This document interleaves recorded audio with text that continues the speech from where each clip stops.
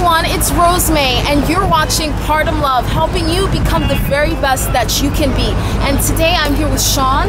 Hi Shawn, how are you? Hi, nice to meet you. Nice to meet you. So it's nice talking to you. Talk to us about what's going on with our young people today, and some advice you may have as far as being financially independent and working on creating a stable situation and environment for yourself. As I was telling her earlier, I think the problem is that the generation prior and the one before that as well, the last 20 years, is that the younger generation didn't listen to their parents as much as they should. Okay, and they, of course, wasted their money and credit and so forth and so on. And one of my biggest influences was my mom. My mom is the one who taught me how to take care of money and how to use money. And there's a lot of old sayings from 20 years ago that I'm sure you guys probably don't know. And you probably heard it once in a while and it might just bring back a memory. One of those sayings is that don't buy anything unless you can buy it 3 times over. That means if it's $50, make sure you have at least $150 before you purchase it. That way you always have money, okay? Don't put anything on your credit card that you can't pay for in the next 45 days. There's no reason or need to give Citibank or Chase extra money with their interest. That's a smart thing. If it's $250 and you don't have it now, wait till you have the $250, okay? Use your credit card. That way you have good credit, but pay the And you're building your credit. Of course. But you're building it responsibly. Exactly. And they hate you for this. And you're not maxing out the credit card. No, and the credit card companies chasing the banks, they hate you for this. Okay, so let's slow down a bit. Okay. A great way to build your credit. Let's start from the very beginning. You mentioned something very powerful. Spend less than what you earn. Of course, well, That's basically what you're saying. Right, Spend too many of you guys live above your means because of society. And when I mean society, I'm going to say the first thing is hip-hop, okay? You guys will spend $1,200 in an outfit for 7 hours and not pay your rent.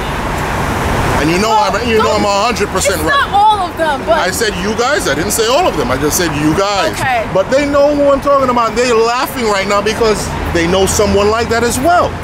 You guys have to be a little bit more responsible. Know these key words. There's a difference between need and want. You have to learn how to prioritize. That way when you get to 50, 60, you have something. So when and you don't say need to prioritize, make it clear.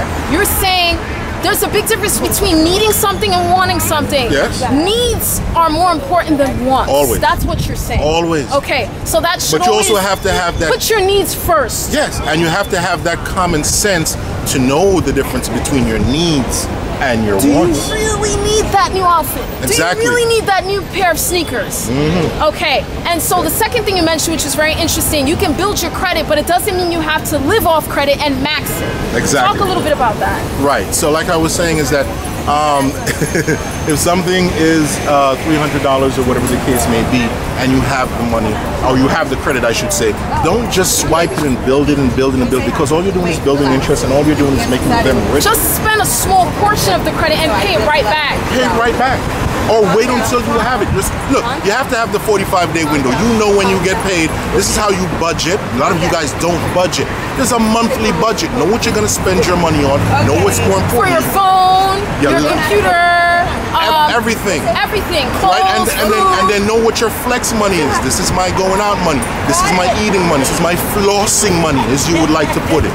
And you have to have the difference. You guys, I don't think that part in the last 20 years, I think that slipped a lot. And that's why there's so much trouble out there with that right now. So don't spend more than what you earn. And don't live above your needs. And also these are old sayings. And also so save.